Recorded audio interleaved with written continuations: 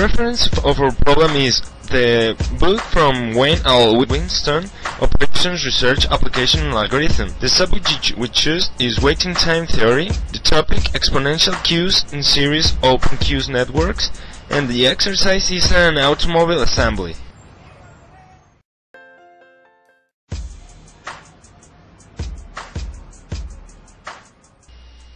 What is the problem?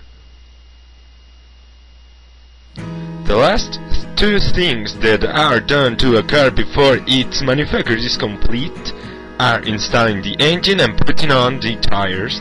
An average of 54 cars per hour arrive requiring these two tasks. One worker is available to install the engine and can service an average of 60 cars per hour. After the engine is installed, the car goes to the tire station and waits for its tire to be attached. 3 workers serve at the tire station. Each works on one car at a time and can put tires on a car in average of 3 minutes. Both inter-arrival times and service times are exponential. 1. Determine the mean queue length at each workstation. 2. Determine the total expected time that a car spends waiting for service.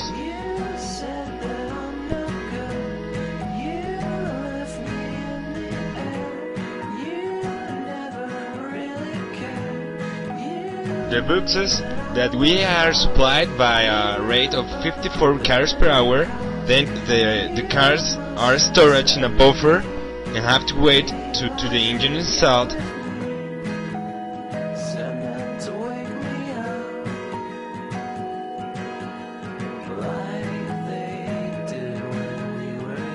In this next process, the engine installed in a rate of 60 cars per hour, then the car with the engine goes to the next buffer, which is where the cars wait to have tires installed. In the stage 2, we have 3 operators which install the tires in the car in a rate of 20 cars per hour.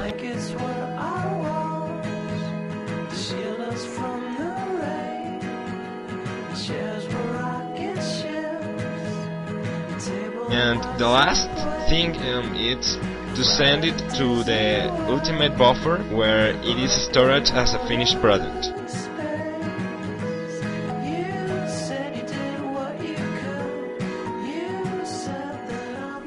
All the times and services provided in the case follows an exponential distribution. It is crucial to solve the model in a simulation software.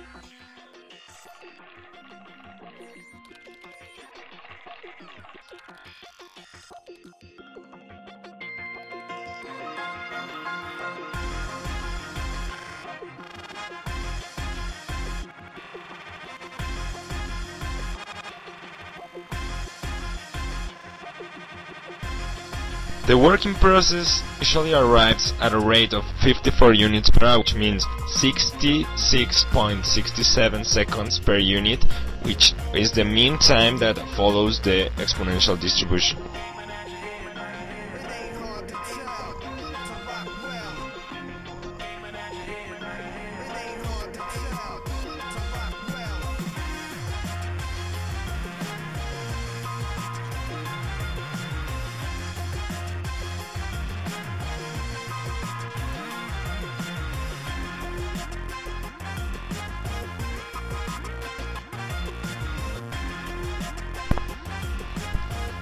The working process passes to the engine installation, processes 60 units per hour. This means that it processes 1 unit each 60 seconds, which will be the mean time for the exponential distribution for the engine.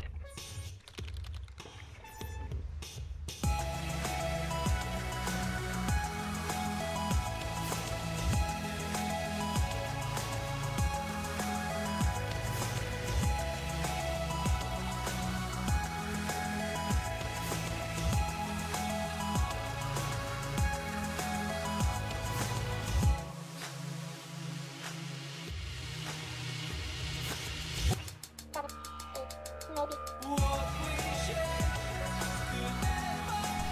3 workers serve at the tire station at a rate of 3 minutes each unit, 180 seconds per unit, also to the exponential distribution for each operator from the tire installation.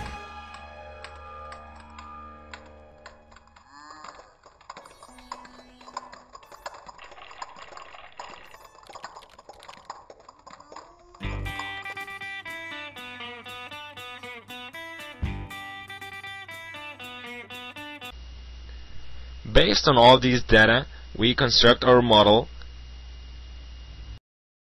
With a quick overview about the results we are going to obtain in our FlexSim software, comparing the results with the original case, we have a percentage above 94 of accuracy of the answers. Here's the key point. To obtain this reliable data above 94% of confidence, we determined to use the period of time of 1 month replicated 100 times. This is 572,000 seconds, which means a month with 4 weeks, each one with 5 days, working 8 hours by a day, considering the basic labor force work schedule. Then, if we replicate this month 100 times, we will obtain 8.33 years in our simulation to get reliable results.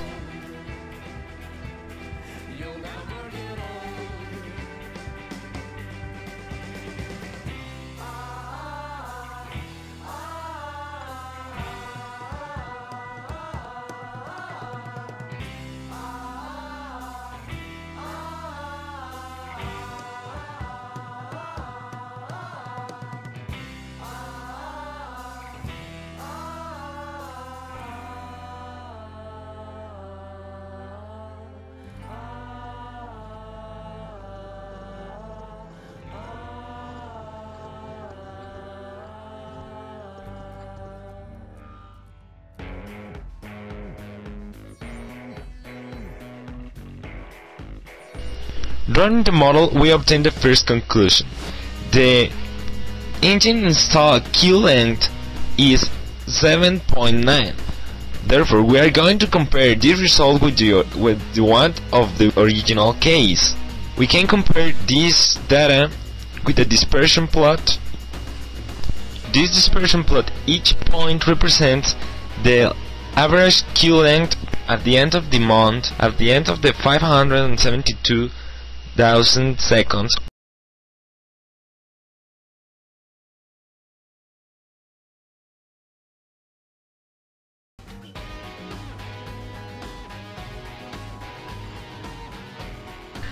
For the tire installation Q, the average is 7 cars, the average length Q in each of the 100 replications.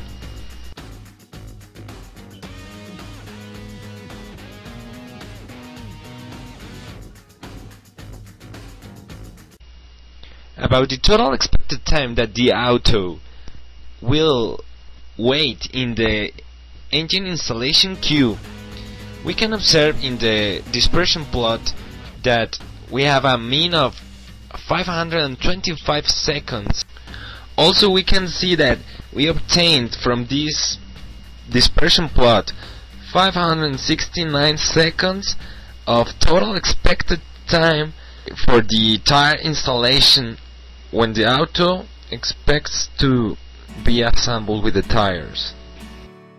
If we look at the chart, it's unlikely to have an average of over those values we obtained in the experiment.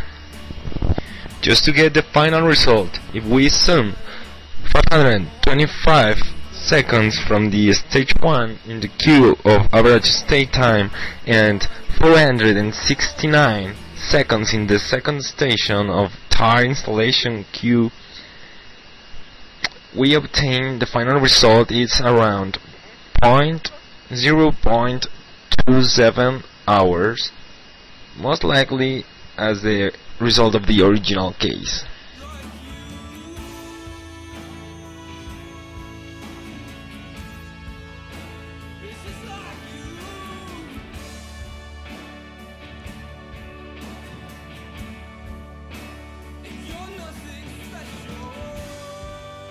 Finally, these are the results that we obtained from the simulator called FlexSim as we used it, compared to the original case. And we obtained the level of confidence over 94%.